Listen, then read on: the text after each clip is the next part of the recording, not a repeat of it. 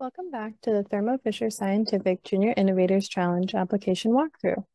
Now we'll take a look at Part 1, Registration. Part 1 asks some basic information about you, your school, and your science fair. There are a few things I want to point out. First, this is a 2-page section.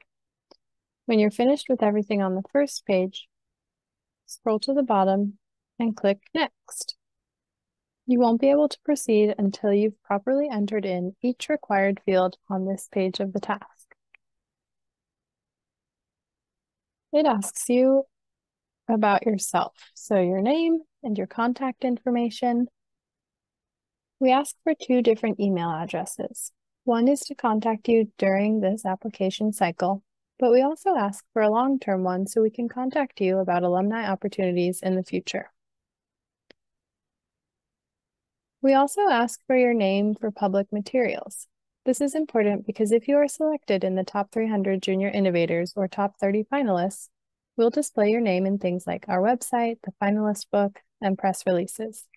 So we want to make sure we're using the name that you want to be public-facing.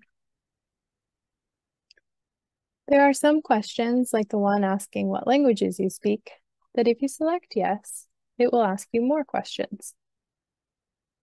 You'll see these additional questions pop up, but if you select no, you won't be asked anything else. We ask about your alumni status, and then your parent-guardian information.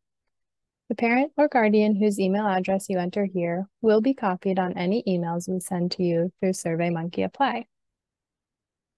So we've gone through and entered everything on the first page, and now we're on the second page. There are a few ways you can check your progress of this task. You can see the circle at the top is only half filled. And then there's a progress bar that says 50% complete. Once you finish this page, it should show you 100%, and we'll show you how to make sure you mark the task as complete. We want you to list your middle school science or research teacher.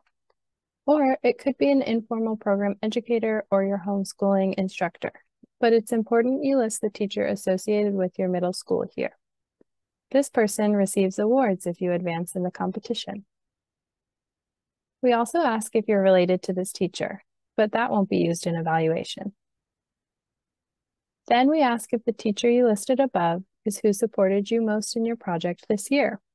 We know some students work with other mentors, so if this is the case, select no, and you'll be prompted to enter in your project mentor's information. This should be the person who most supported you with your project this year, other than a parent or guardian.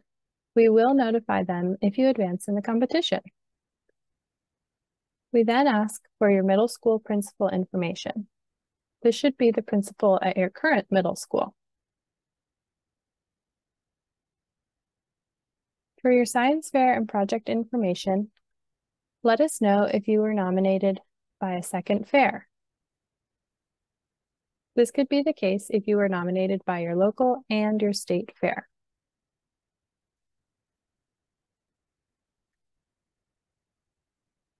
Tell us if this was a team project. Remember that each member of a team must enter their own application in their own words. If it was a team project, fill out your team members' names in this section. If you need to go back and make a change to the first page of a section, scroll to the bottom and hit Previous. This will take you back to the first page to make edits. When you are done with both sections, you must hit Mark as Complete. You'll see the circle fill in completely, and you can still go back to make changes. Click the 3 dots in the upper right-hand corner and select Edit. This will allow you to make changes. Just make sure you hit Mark as Complete again when you are finished. The Reset button will completely wipe out your answers, so we don't recommend using this unless you really need to start completely over. When you are done with one section, you can navigate to the next section by clicking it from the column on the left. Thanks for joining us. make sure to check out the next video on Part 2 Student Experience.